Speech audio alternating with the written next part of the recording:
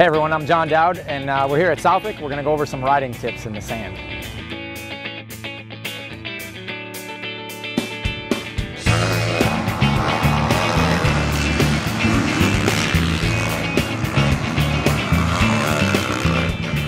I know the place pretty well. I mean, obviously I got quite a few laps around this track. It's definitely a unique track. I mean, it's sand all the way through. I mean, you know, some other tracks around the circuit, they have sand sections.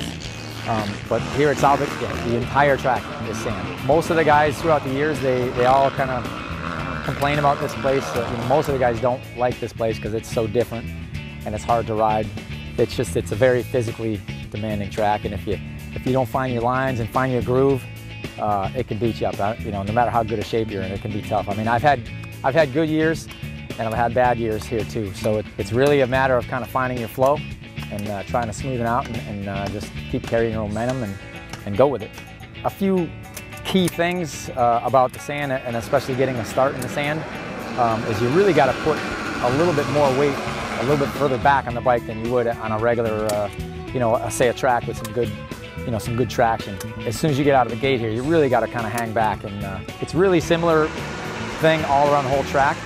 But the start itself is pretty important. And the thing with the sand is if you're in mid-pack up here, you almost can't see anything. The sand is so loose and every bike is throwing sand everywhere. So, man, I'll tell you, it's really nice to get a good start here, if anyone. One of the biggest things with sand is you kind of need to always have your weight a little bit farther back on the bike, especially coming into these turns. Right now this is kind of smooth and the berm looks good, but that's not going to last long. I mean, that's the thing with the sand, is the track changes so much and so fast. I think one little thing that's kind of key in the sand is to, believe it or not actually go in too hard.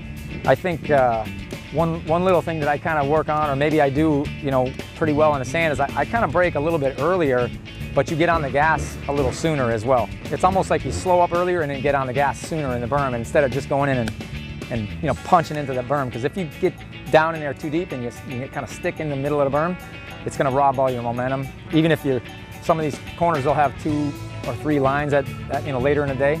Even if you miss one, I think I tend to just keep my momentum going, hop over and try to grab the next line rather than to slow up and stay in that first one. So momentum and keeping your weight back, 2 of the biggest things about riding in the sand.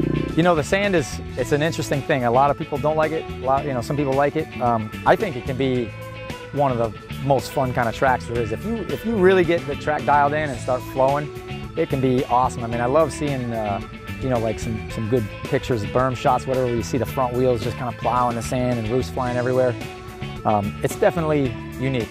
You know, it's different from 90% of the tracks all around the country. That's always the biggest thing for me in the sand, is, you know, looking around, keep your eyes open, and because it gets rough. I mean, there's bumps everywhere, so it's not going to be smooth. But if you can kind of find your flow in between the bumps and just get your rhythm going, I'll tell you what, the sand can be, I love the sand. It can be one of the most fun things if you have a good day in the sand.